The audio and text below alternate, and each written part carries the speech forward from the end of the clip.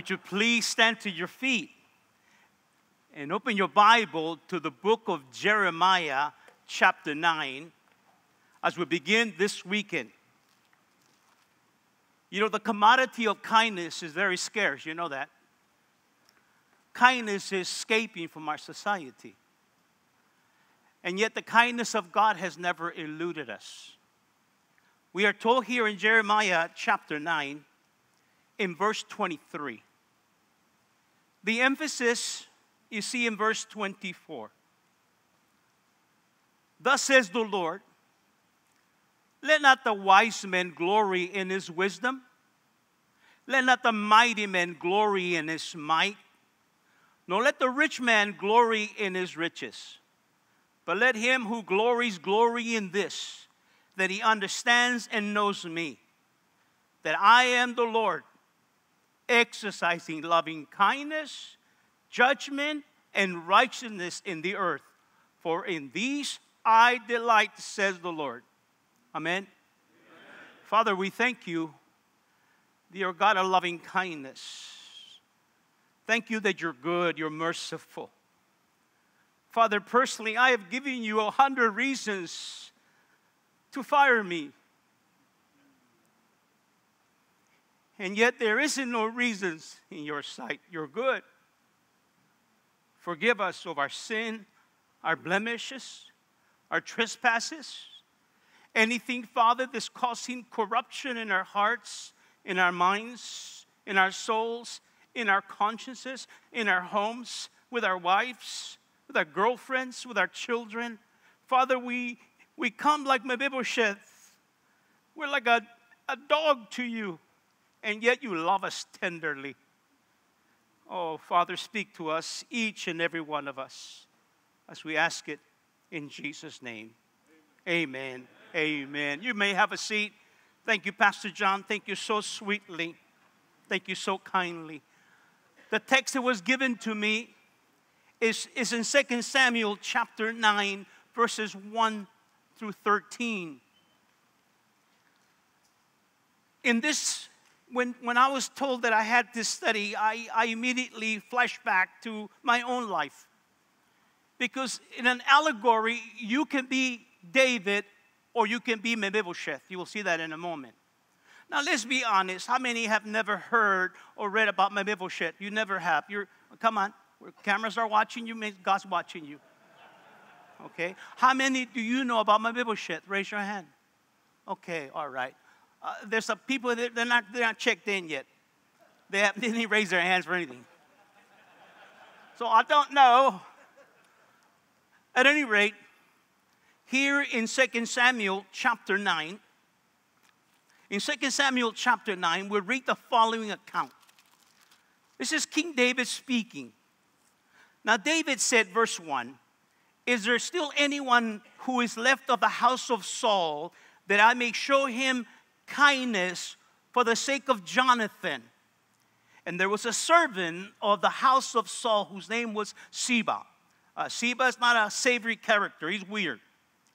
So when they had called him to David, the king said to him, are you Ziba? He said, at your service, sir. Then the king said, is there not still someone of the house of Saul to whom I may show the kindness of God? And Ziba said to the king, there's still a son of Jonathan who is lame in his feet. So the king said to him, where is he? And Ziba said to the king, indeed, he's in the house of Machir, the son of Amiel in Lobar. Then King David sent and brought him out of the house of Machir, the son of Amlet from Lo-debar. Now when Mephibosheth, the son of Jonathan, the son of Saul, had come to David, he fell on his feet and prostrated himself. Then David said, Mephibosheth? And he answered, here is your servant. So David said to him, do not fear, for I will surely show you kindness for Jonathan, your father's sake, and I will restore to you all the land of your grandfather Saul, and you shall eat bread at my table continually. Then he bowed himself and said, what is your servant that you should look upon such a dead dog as I? And the king called to Ziba, Saul's servant, and said to him, I have given of your master's son all that belonged to Saul, and to all his house. You therefore and your sons and your servants shall work the land for him, and you shall bring in the harvest, that your master's sons may have food to eat. But Mephibosheth, your master's son, shall eat bread at my table always. Now Ziba had around 15 sons and 20 servants. Now that story tells us a lot about David's character. Let me take you back. As the staple singers will say, I'll take you there. I'm reminded of 1 Samuel chapter 16. Something happened to King David. You see, that's what we call an alteration experience. An alteration experience is a character modification. How many of you are married? You've been modified. How many of you have grandchildren? You've been doubly altered. Barring a problem or a crisis or catastrophic situation. For example, the death of a sibling, the death of your parent, the death of someone you love very young, it causes and creates a character change. Barring that, I have character changes, and I usually refer to those character changes because it altered me, it transformed me. You see, I don't mean to kick a dead horse. I always speak about my experience in the military, always. Because it changed my life. That was my first modification. My butt belonged to Uncle Sam. Had no idea, but I was modified. I left the United States Marine Corps 50 years ago. But the Marine Corps has never left me. That changed me. It modified me.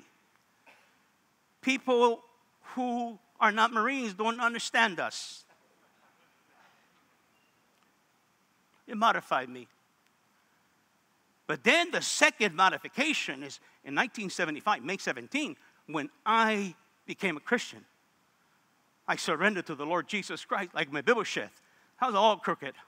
I was an angel dust. You know what angel dust? Don't worry about it. I was a full-time alcoholic. And like Mephibosheth, God rescued me. He took me in. He modified my head. He modified my heart. I was angry at a girl named Mildred. You see, she modified my head. She got pregnant. I was trying to blame the Holy Spirit, but that didn't work. So instead of blaming her, I said, take responsibility for this. But the pressures of home, the treasures of Catholicism, the tradition, she went ahead and terminated a child. Now, I was goofy, morally speaking. I was nasty. I'm nasty, morally speaking. But at least I had a little bit of moral fiber, just a little bit. As a Catholic, I said, we get drunk every weekend. We feel guilty all the time, but we don't do abortions. So she terminated the child. And I told her, as beautiful as she is, I told her, I will never see you again. I don't want to talk to you again. I don't want you in my life. That was it. And around 3 months later, the grapevine. Ooh, Mildred's now name is Millie. And she is a Christian. She's happy, and I'm thinking, happy? How in the hell can she be happy? What do you mean happy? I want her to feel the torture and the sorrow that I felt. And she's happy. And when I came face to face to her, she looked different. She had gone through a modification process.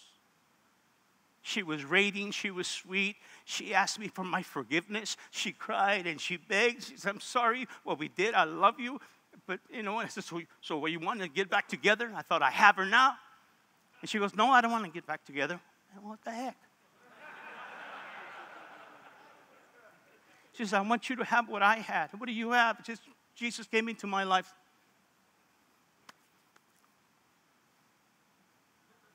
I don't want it. You see, I had a misconception about Christianity. When I go to Israel, I don't ask for a guide. Now, I'm going to tell you how many times I've been to Israel, not to tell you that I'm up there. I'm telling you only to back up my story. I've been to Israel 25 times. Now, I've learned, I don't ask for a guide. Give me a special guide. Everybody asks for a special guide. We don't. We deliberately say, give me a pagan, heathen, Israeli guy. Why? Because he is going to see what we Christians are made of. He's going to see 55 to 100 people. He's going to see them, and they're going to watch them all, because we're there almost 10 days on the ground. They get to smell you. They get to see you. They see if you're irritated. So they see you. You see, I tell them, kindness is very powerful. Kindness is very powerful. At the end, some guys come to Jesus, and some people become aware.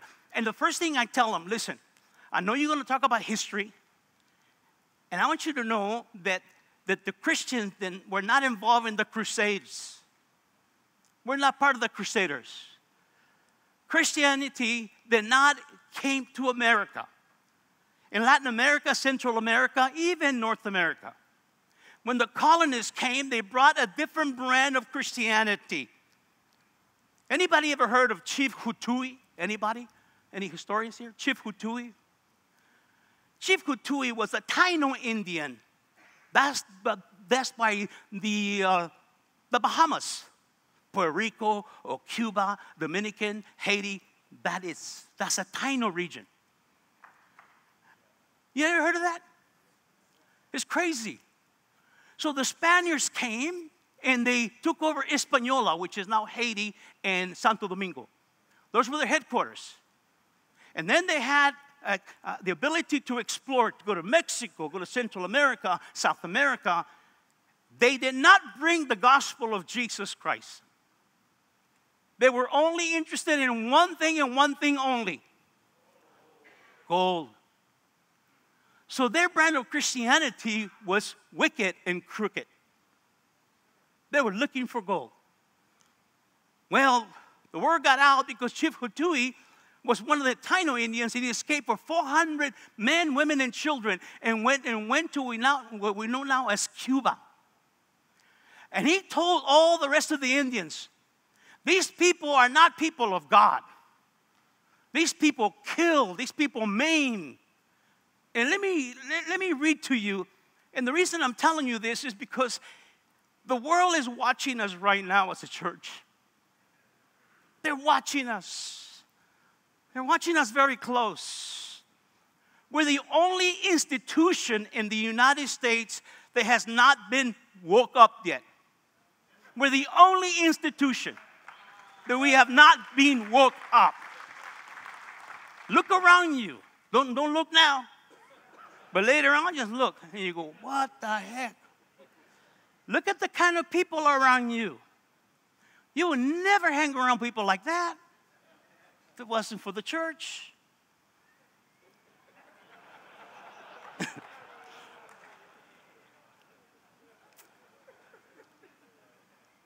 As recorded by the Spanish priest Bartolomé de las Casas, Hutui showed the Cubans a basket full of gold and jewels. And he said to them, here is the God of the Spaniards' worship.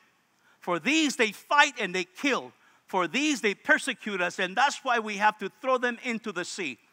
They tell us, these tyrants, that they adore a God of peace and equality, and yet they usurp our land and make us their slaves. They speak to us of an immortal soul and of their eternal rewards and punishments, and yet they rob our belongings, seduce our women, violate our daughters, incapable of matching us in valor. These cowards cover themselves with iron that our weapons cannot break.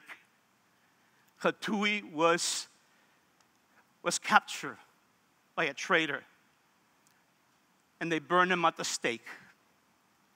But right before they let him up, a priest went up to him and goes, Hutui, we'd like for you to consider heaven. And Hutui's tied up, and Hutui said, heaven? Yes, your sins can be forgiven, and you can enter into heaven. And Hutui said, are you going to be in heaven? Are they going to be in heaven? And he says, we're all going to be in heaven. And he says, And then I want to go to hell because I don't want to go to heaven with people like you. Oh, what a staff to the heart. What a staff to the heart. I was like Chief Hatui when Mildred said, I'm a Christian now. Get out of here, you and your Bible. I was ignorant. But as I shared with you, you see, King David, according to 1 Samuel chapter 16, he was just minding his business. And the Bible says that Samuel the prophet came looking for a man. And the Bible says that he was looking and finally he couldn't find it. He saw an NFL player, handsome guy. One green eye, one blue eye, handsome. And Samuel said, oh, ooh la la, this is him right here. And God said, no, that's not him. For I'm God. I do not look at the outward appearance. I look at what? At the heart. So he passed through all the sons. You have anybody else? I have a goofy red hair out there. He comes over here. And the anointing came upon him. He was anointed. He didn't ask for it.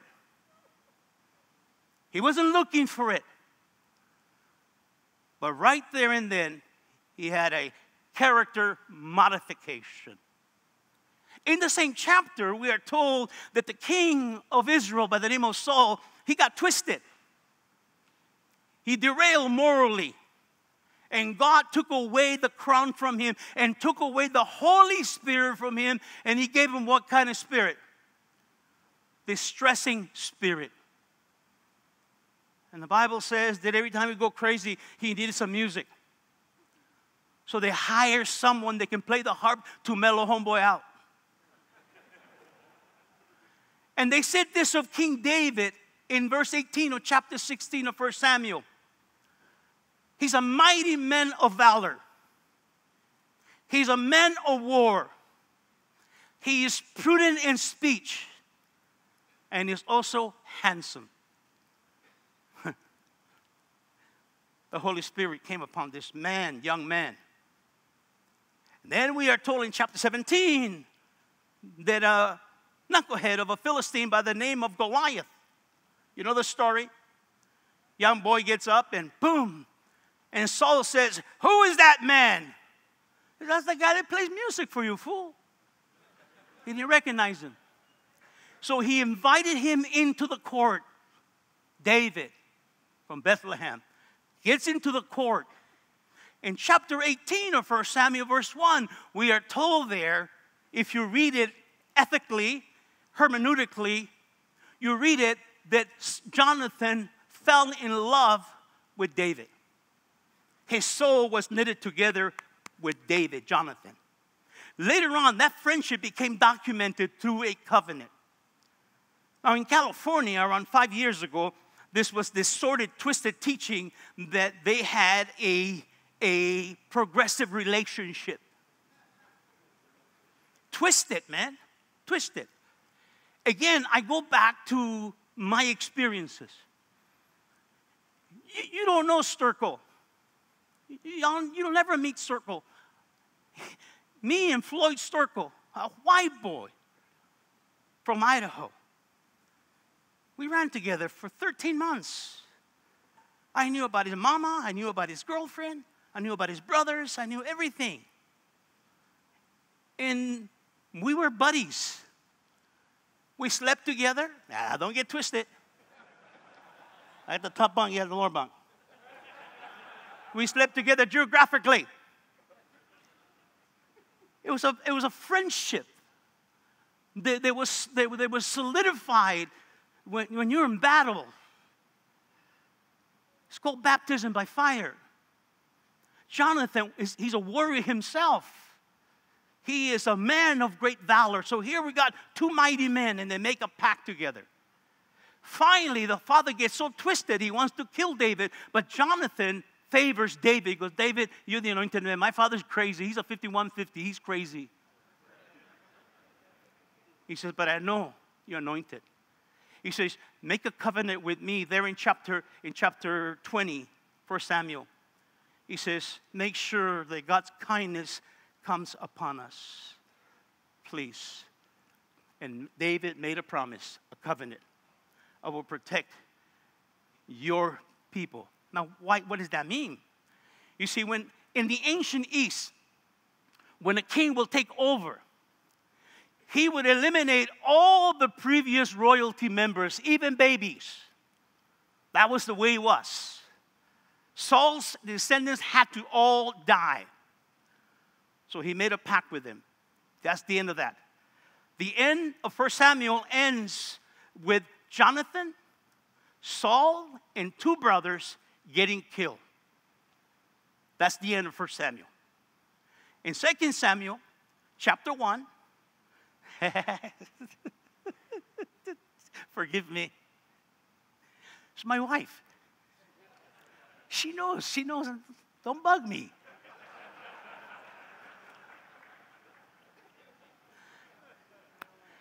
She goes, have you taken your medicine?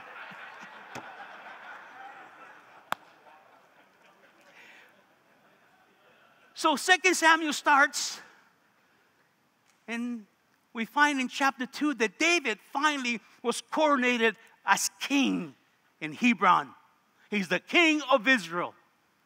And then fights go on. The Bible said that the house of David was fighting against the house of Saul, and the house of Saul got weaker, and the house of David got stronger. And so finally, when you get to chapter 9, here's King David, solidified as the king of Israel. Now he wants to know, are there any relatives? He knows that all the sons are dead. So he wants to give the contribution of the benefit of the covenant of kindship to who's ever alive, grandma, grandpa, whoever it is. And Ziba comes over here and says, yes, there's one descendant. His name is Mephibosheth. That's chapter 9. But in chapter 4 of 2 Samuel, we know why he's lame. The Bible says that his babysitter was taking care of 5-year-old Mephibosheth. He's a prince. He needs to be protected because he's going to get slaughtered. So the babysitter was running away and fleeing from the madness when somehow she dropped him. It must have been a heavy-duty fall because both of his feet were crippled. Years pass by. He knows who he is. He's hiding. He's crippled.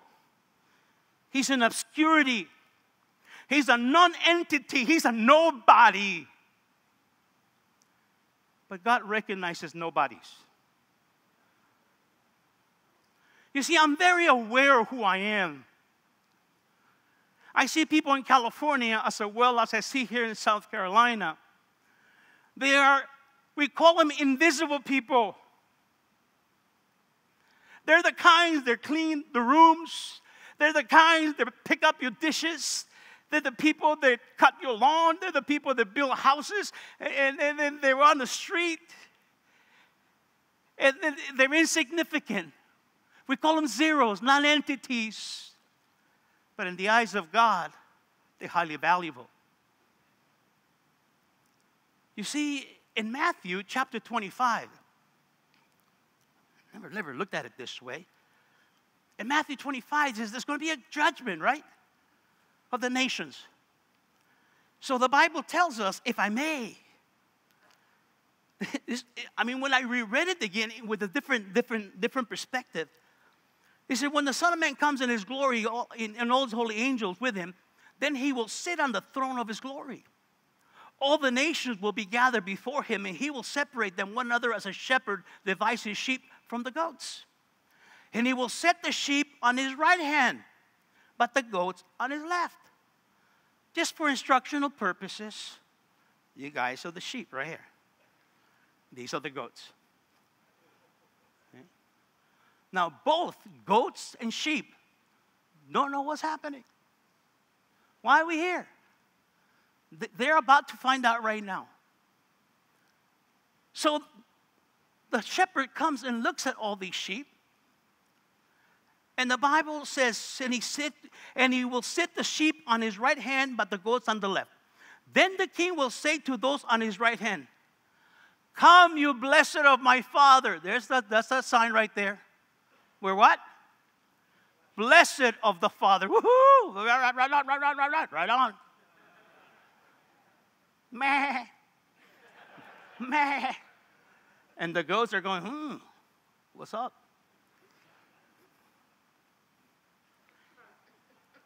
Come, you blessed of my Father, inherit the kingdom prepared for you from the foundations of the world. For I was hungry, and you gave me food. I was thirsty, and you gave me drink. I was a stranger, and you took me in. I was naked, and you clothed me. I was sick, and you visited me. I was in prison, and you came to me.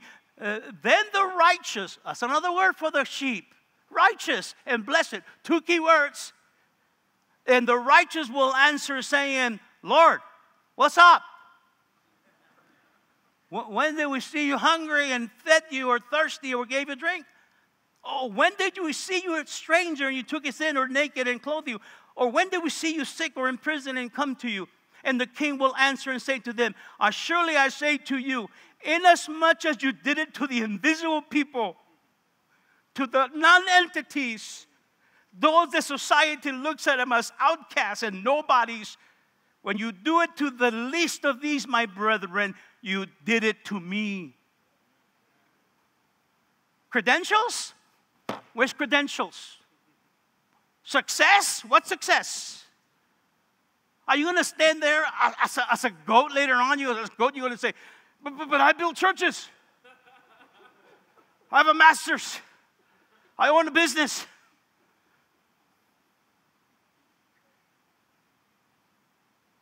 What did you do in my name?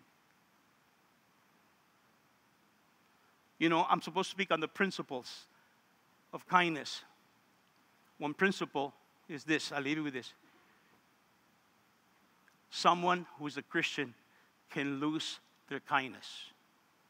Kindness is the same thing as goodness. It's the metrics of the Holy Spirit. It is the metric of the fruit of the Holy Spirit. Kindness and gentleness and goodness and love, self-control, all the other stuff. But kindness is a word that is used even in the old King James, is used as charity. Charity. Kindness is when you experience the peace of God, you give it back, you reflect to God. There are scriptures that tell you how it operates. There are scriptures that God gives it to us. Romans chapter 5, I believe in verse 4, tells us, for the love of God is given to us by the Holy Spirit, and it goes directly to our heart. Therefore, it creates hope, and hope never disappoints, because the love of God is poured by the Holy Spirit into our hearts. It's contamination. You immediately become a new person. Every crisis, every situation that caused you to walk like Mephibosheth will cause you to embrace the pain and realize that the pain is good for you. But the principle is that people can lose their kindness, reverse the kindness. They become jerks. Have you ever met Christian jerks? Yes or no? That's a weak. Tell me yes or no. Yes. Don't be lying, man. There are people who say they're Christians and they smell like lemons. How can you tell someone if they're kind people? What is the first thing you see? What is the first thing you see if they're kind? A what? A smile. How are you going to see my smile? So how else can I show my kindness? Okay, you can't see my smile. What else can you detect if I'm kind or not? What? The eyes. Absolutely. Especially the eyebrows. If they're blurry, like, what the heck? Okay? The eyes. What else? Body language. Tonal inflection. I can say, good morning. Or I can say, good morning. Good morning. Good morning. You understand that? The goats on the left side, the same thing. When did we see you naked? When were you in prison? If you did not do it to the least, you did not do it to me. Enter into perdition. Friends, it's very serious. I believe that kindness has brought more people to Christ than people preaching. I believe that. Kindness. Kindness. Kindness is powerful. Kindness is a divine virtue. Kindness is a byproduct of the love of God. Love, agape love, is given by the Holy Spirit from Jesus himself. Romans 5:5. It is the golden rule, Matthew 7:12. Whatever you want men to do to you, do also to them. Fifth, kindness is a universal language. The reality. 6, the art of kindness is a scarce commodity. 7, kindness can be cultivated. And lastly, one can lose his or her kindness, revert to being a jerk, intolerant, indifferent, bitter, harsh, hostile, curt, sarcastic. Now, I never read really like I'm reading 1 John. Check this out. Just check this out. John says this, okay? He's the oldest guy that died. He writes in his late 80s. He doesn't say like, hi, how are you? This is John. He gets to the point. That which was from the beginning, which we have heard, which have seen with our eyes, which you have looked upon, and our hands have handled concerning the word of God. The life was manifested, and we have seen and have witnessed and declared to you that eternal life, which was with the Father, was manifested to us. That which we have seen, that which we have heard, we have touched, we declare to you, that you also may have fellowship with us. And truly our fellowship is with the Father and with his Son, Jesus Christ. Now notice verse 4 of 1 John 1. He says, and I write these things that your joy may be. Why is he writing that? What is the implication? That there are people who are not being joyful? That's exactly what happens. You see, it happened to one of the churches. He says, you left your first love. And what happens when that love is not in action in you? It's replaced by your nature, your natural tendencies. You're ugly, you're nasty. We have no Holy Spirit filter. We reason to our own logic who you are, who you think you are, and who they are. We have no such privilege as Christians. We're Mephibosheth. Remember now, who am I? I'm a dog and you're saving me. He restores everything to you. He gives you back everything that belongs to you. And he says, you're going to have a seat on my table. Oh my God, why? What have I done? Just as you have received, so give back. Give back. Go get it. Go to others. See, these goats had no idea. The sheep had no idea. Mephibosheth, just like everyone else that has received Jesus Christ, were never the same. John says, I didn't know this. You see, there was an invasion in the church. It was called Gnosticism. Gnosis means knowledge. And if I may, and I close with this, I connected the dots, man. I've been a Christian for 46 years. I'm still connecting dots. In 1 Corinthians chapter 13, listen to what he says. Though I speak with the tongues of men and of angels, but if I have no love, I become a sounding brass or a clanging cymbal. And though I have, here we go, check this out. And though I have the gift of prophecy, and I understand all the mysteries and all the knowledge. What mysteries and knowledge? Okay, that's my time. What mysteries and what knowledge? The word for knowledge is gnosis. What is Paul speaking about? You see, the invasion came in during John, the beloved John's age. A new ideology has stepped into the church. That knowledge was greater than faith. And the knowledge came in mysteriously. And you had to be initiated into this knowledge. So how do you get the knowledge? Well, if you don't know, you don't have it. So that created superiority. When you have superiority complex, You think you're better than others. And you intimidate others by your knowledge.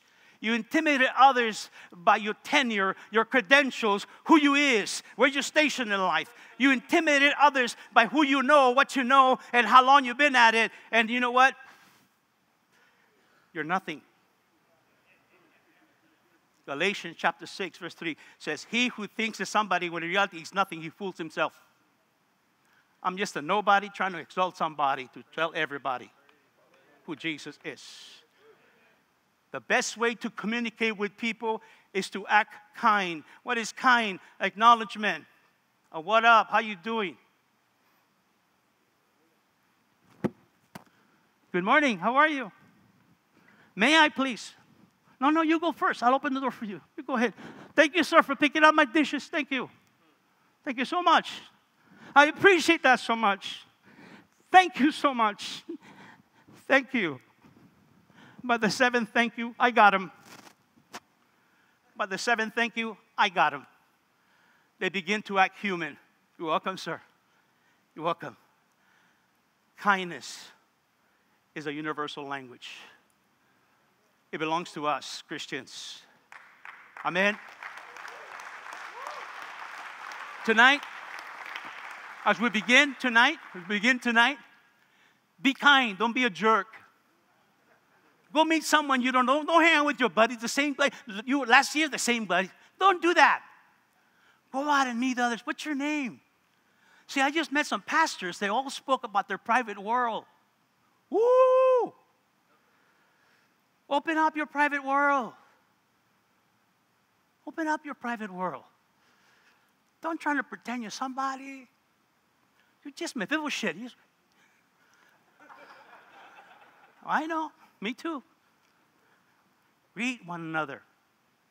Don't be like David. They kiss each other. Paul said the same thing. Kiss each other with a holy kiss. Don't get crazy. Don't get twisted. Just an elbow shake. That's fine. I smile or what up, But don't be a jerk. We can't afford to be jerks. Not with our families, not with our wives, not with our children and grandchildren. Don't be a jerk in society. Be a light and salt. Amen? Amen. Father, we thank you for this morning. This morning. We thank you, Lord, for today, this evening. Thank you for the invitation. Thank you for your sweetness. Thank you for your forgiveness. Thank you, Father, for the transformation. Thank you, Father, for renewing our minds, our heads. Thank you for cleansing us of all sin. Thank you for registering our name in the book of heaven. Thank you, Lord, that in spite of who we are, Father, we walk with a limp, but we will never deny you. Go before each and every one of us. Bless this week. Bless us with your presence, that the benefits of this changed life in this weekend, our children and our family and our spouses will benefit from this change. In Jesus' name, amen.